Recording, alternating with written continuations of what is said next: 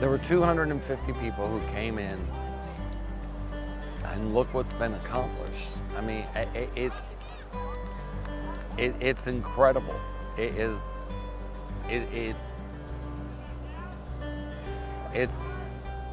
just incredible of what was accomplished and what was done here today and for the clients. And it means more than you think it does. It might be superficial, but yet it means a lot because it's stuff that you really don't put a lot of resources in because you're putting resources into other things.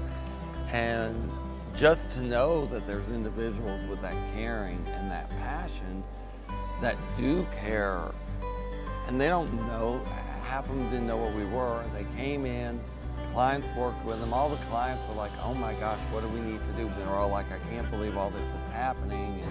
And I'm like, they're doing it for y'all. They're not doing it for us. They're doing it for you. And you know, and you see a lot of mixed emotions for it. And I've been here 22 years. This is the first time I've ever had a huge organization like this come in and do what you guys accomplished today.